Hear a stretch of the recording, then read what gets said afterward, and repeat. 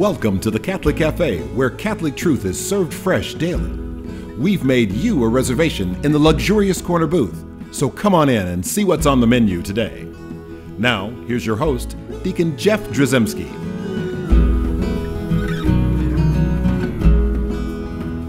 Greetings and welcome to the Catholic Cafe. I'm Deacon Jeff, sitting in the luxurious corner booth of the Catholic Cafe, sitting here with Venerable Tom Dorian. Hello. I say that with, I'm expecting like angelic choirs to sing a high C. Yeah, close. Well, I have a high C that I'm drinking. Yes. I love this show. I don't get this at home. And we have Ziggy Stardust here. Ziggy Rodriguez. I've been on the show now for 5 years. Yes, okay. All right. So I as I look at the two of you, it's really cool because I have like this sort of black crescent shaped thing burned into my retina. I don't know. Ever since that solar eclipse. Yeah. I thought I could do it, but apparently 10 seconds of the sun stare is not good. But I did set the family record. No, but I did see the eclipse, which by the time you guys hear this, it was really a cool experience. Yeah. One of the things I love about the eclipse, like 98%. yeah, in Memphis was 99%? but I drove 2 hours and then Right. like 47 hours back. Totality, and that was kind of cool because we just had to go 2 hours away. I jetpacked to the moon. Did you? And then I realized I kind of messed it up because you can't really see the eclipse in the same way from the moon. So really, that wasn't a solar flare we saw, was it? No, that was my jetpack. He was taking off.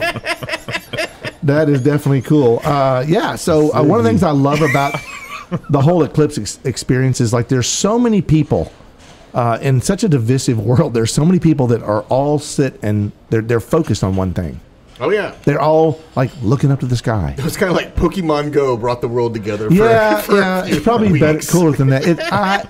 I think it's more like the Feast of the Ascension. Yes. And the angel going, "Men of Galilee, why are you all looking up? Well, Your Lord will return the same way." Well, in this case, there were a whole lot of people who were, our Protestant brethren have belief in things like the rapture, which is a 19th century idea. And there was a lot of stuff being Chariots stirred of the up. gods, baby. Yeah. There was a lot of stuff being stirred up in the time leading up to the eclipse. And now we're in that sort of... Okay, so I have to admit, the weirdest thing I saw driving in Arkansas was a dude that had something that it was akin to a Ford Pinto. Yeah. And it was hand painted, like spray painted. Please tell me they were Arkansas tags. You know what? I didn't even pay attention. I was Or so were they busy. tags at all? And it had these metal rods on top of the thing, and there was like as big as the car. There was like this fiberglass cloud shaped thing that was also painted that way, and on the windows it said Space Cloud.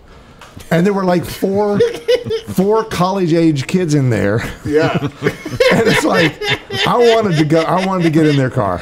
I just have to admit, it was a little weird. But all that aside, it was a cool event.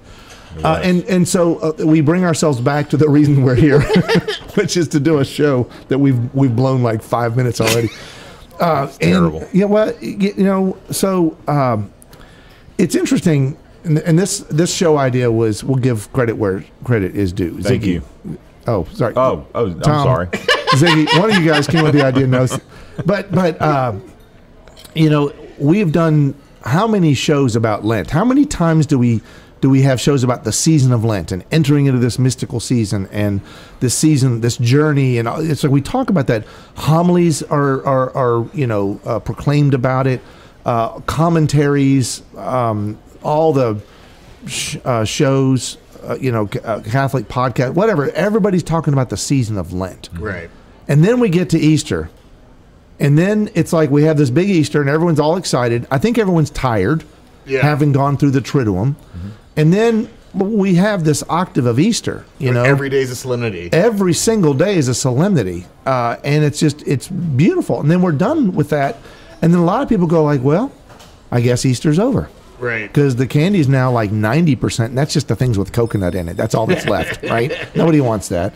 So it's like Easter is over, and that's what a lot of people think. And the reality is, we have this 8 day, this octave of Easter, right? And then we have an octave of Sundays. Mm-hmm. It's a bigger view, which is like Lent, and it's actually longer than Lent. Yeah. right? And so if we think about how we've often spent time in our Lenten experience trying to get ready and trying to prepare ourselves for Easter, we have Easter, and then we shorten that, our Easter experience, I'll call it. Yeah. And I think we're doing ourselves short shrift there. I think we really do need to find ways in which to make the Easter season unique. Absolutely. And like how to view like that, those 8 Sundays in totality, and not forget about that. I mentioned before we started, right before we went on air, I mentioned that I'd heard this homily one time from a priest many years ago, and it just stuck with me. And he started. It was literally the end of the Easter season. So it's, we're there celebrating. What is that feast? There's a big feast. Pentecost or Ascension. I'm just joking. Oh yes, sorry. Yes. So we're at Pentecost, right? And he comes up to the ambo and he goes like, "Happy Easter," and everyone looked at him like he had 2 heads. It just seemed odd, and it's like, he's right. Yeah. It is the Easter season. It's so important to us that the church has expanded that to 8 Sundays, essentially 50 days, 7 weeks, however you want to do all the math. And the reality is there's a lot of Easter to be had.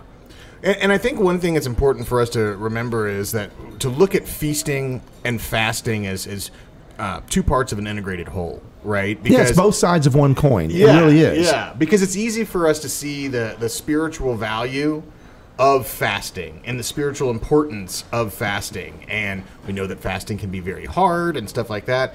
But feasting also requires intentionality and can be something that can bring great grace to a person's life and great spiritual flourishing. And you really need both. You need to have that season of fasting so that you can fully embrace the season of feasting.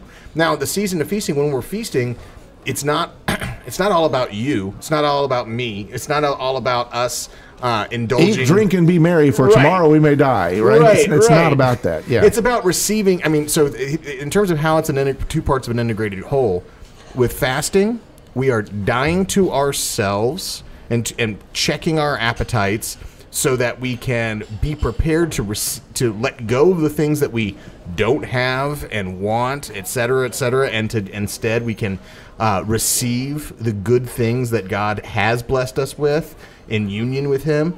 And so in a way that fasting is a preparation for that feasting, where a rightly ordered feasting is you're in receive mode. You're being intentional about receiving in communion with the Lord. You're in a spirit of gratitude, thanking Him, acknowledging that it comes from Him. You're in a place of communion. You're bringing others to the table with you, right? And sharing in bonds of love with one another. And it may not be some super expensive, fancy meal. Maybe you can't afford it. I mean, feasting is going to be different for different people, based on their dietary needs, based upon their budgetary needs. But it's to say, in this season of feasting, I'm going to look for opportunities, and especially with those that I love. If you're living in a family life, right. I'm going to look for ways to bring the family together, to have a time of celebration in union with one another, in union with the Lord, thanking the Lord for all of His many blessings. It's really essentially keying in on celebrating. Yes. Right? And we should also mention, as you were saying that, I recognize what you're saying about it's different for different folks in different situations. But feasting doesn't always mean food, right? We typically understand that a veritable feast, right? But we can see things that, and from the perspective of, a feast for the heart, a feast for the eyes, a feast for, just the experience of celebrating, of being with people, and using this the season of Easter as a time to celebrate and to be positive and to have hope, right? Because a lot of times we spend all the other weeks of the year without hope.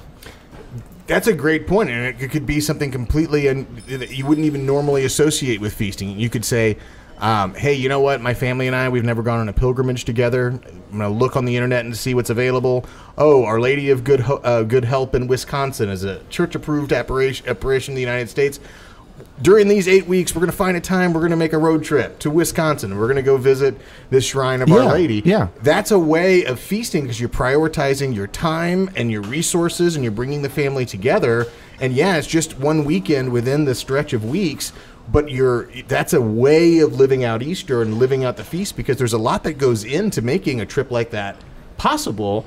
But it's ultimately you're there to honor God and to grow in your devotion to Our Lady, and so there's a lot of different ways you can live out Easter and live out feasting. That's right, and then also in another way, if you think about it in terms of the natural law and the seasons, when Easter hits is typically the time that there's like a lot of growth outside. Yeah, the flowers are going to be in bloom, and it's an opportunity for you to relish in God's beauty.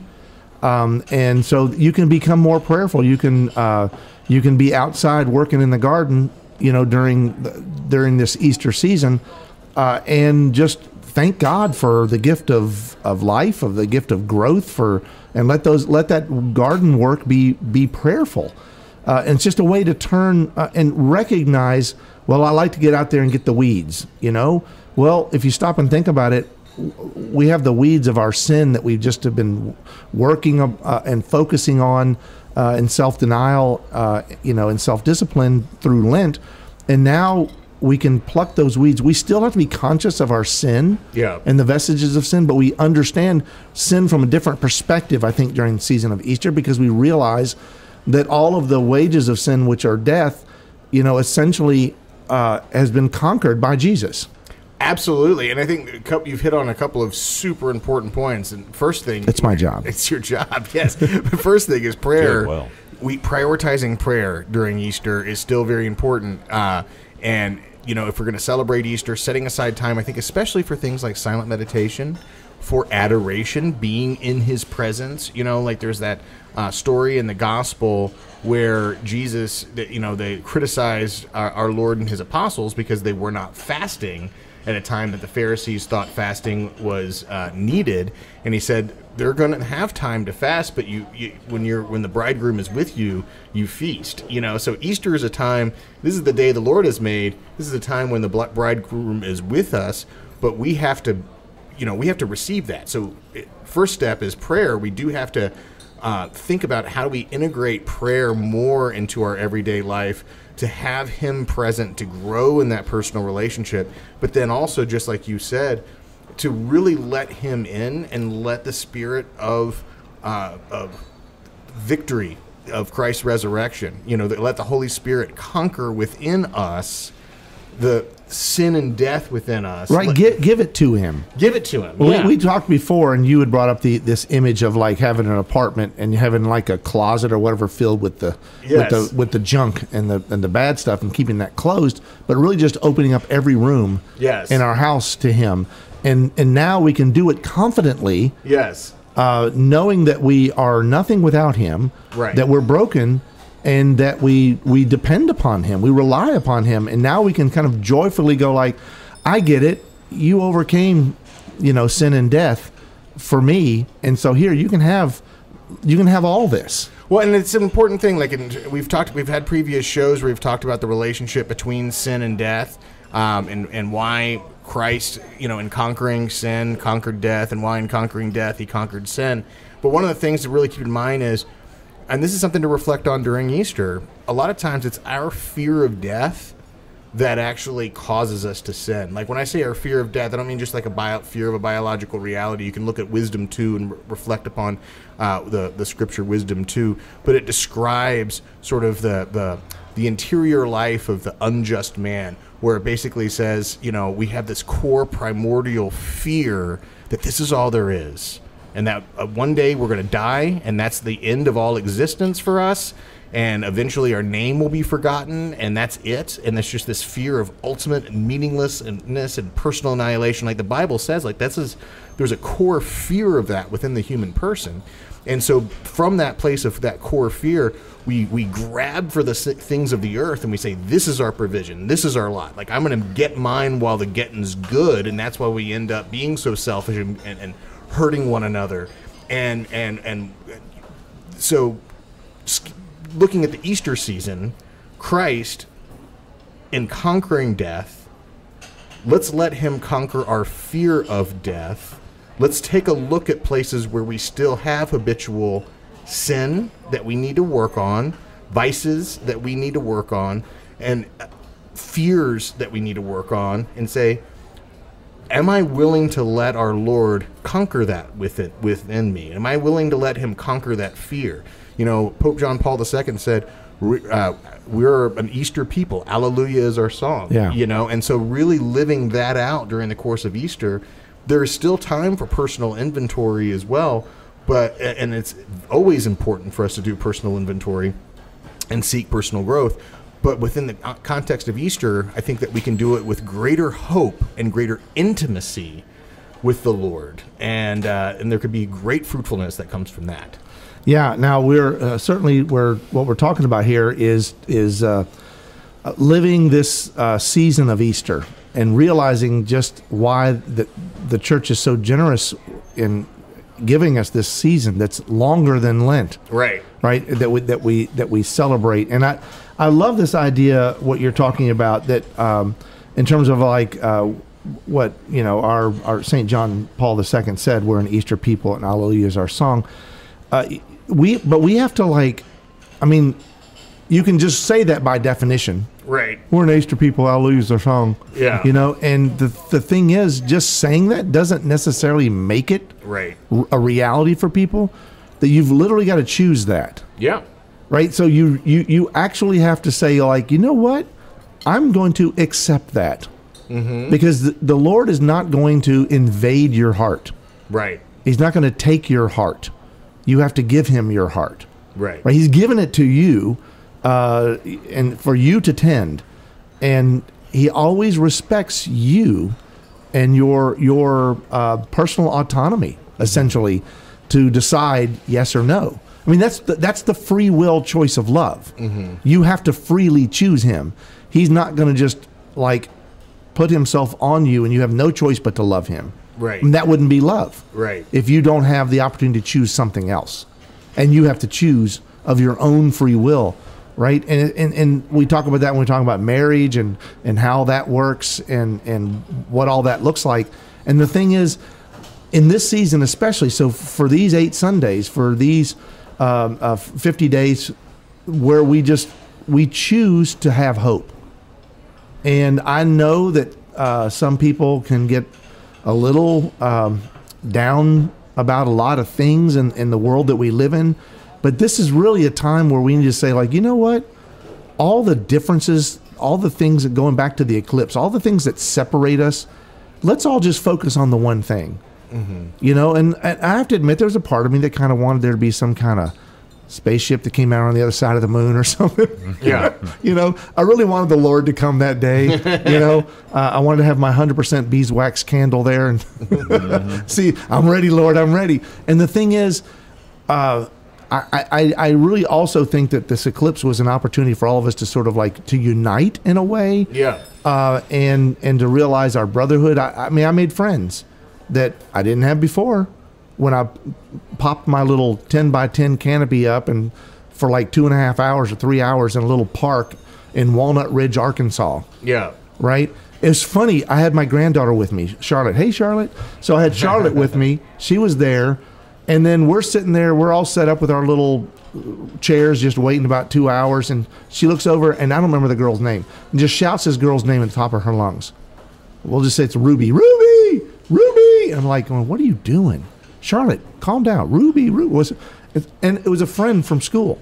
Oh, wow. From Memphis that had come to the same park and was literally just a few feet away. That's awesome. And it's and you stop and think about it, it's a small world. Yeah. And then we're all looking at the same thing and we're all united. And again, these are choices that we make. We can look at all the division in the world, or we can choose to unite with other people in the world in a common mission and a common goal. And what I loved about the concept of the eclipse and Easter was that we were all focused on the sun, and then also being come across and there's the moon in front. And so these two celestial bodies perfectly aligned. Yeah. And you sit there and think about the spiritual celestial nature of things. Mm-hmm. And you think about why Mary, in all the classical images, has the moon under her feet, right? Where does the moon get its light? From the sun. Right. So Mary gets her light from her son. So she's not an entity that we worship. We don't worship Mary, right? We don't. Right. So theologically, and all of this, we start to realize that the way nature works. So we're all fixated on the Son of God and his mother just for these few minutes. Now, I know a lot of people weren't thinking that way. Right. And the guys driving the space cloud car were not thinking that way. but whether they thought that way or not, that's what they were doing. And to me, it's like, this is just one of the ways in which God speaks to our hearts in a way that if we give ourselves over to that, in other words, if we choose hope, if we choose to live the hope of the resurrection, it changes our own lives for the better. But also, it's viral. It changes everybody around me. It changes my environment. People start to go like, why is he so happy? I want that happiness. He's ugly and he's poor. Why is he happy? It's like, well, Deacon Jeff is happy because, right, he believes in Jesus Christ, who has overcome death for our sake, gave himself up, suffered, died, was buried, and then rose again. Right. And ascended into heaven victoriously. And it's like, okay, that's why he's happy. Well, I want some of that. And, there could be people in Radio Land who are dealing with some really tough stuff right now. I mean, suffering is a part of life. Could be that during the course of this Easter season, any one of us could deal with some catastrophically bad sufferings and issues. But the hope here is that if we're living out our Easter, that we're going to be a little bit more predisposed to receive those sufferings, including the catastrophic ones, by God's grace, to recognize the good, to grow in our capacity to trust in the goodness of God's permissive will, and to have hope that every cross is followed by a resurrection. That yes, the sufferings that come our way, they are real and they are a cross, but as we share in the cross, we are also going to be able to share in that resurrection. And it's not always obvious what that resurrection is going to look like. But this is a time during Easter where we can pray for the faith to grow in that trust that resurrection will come.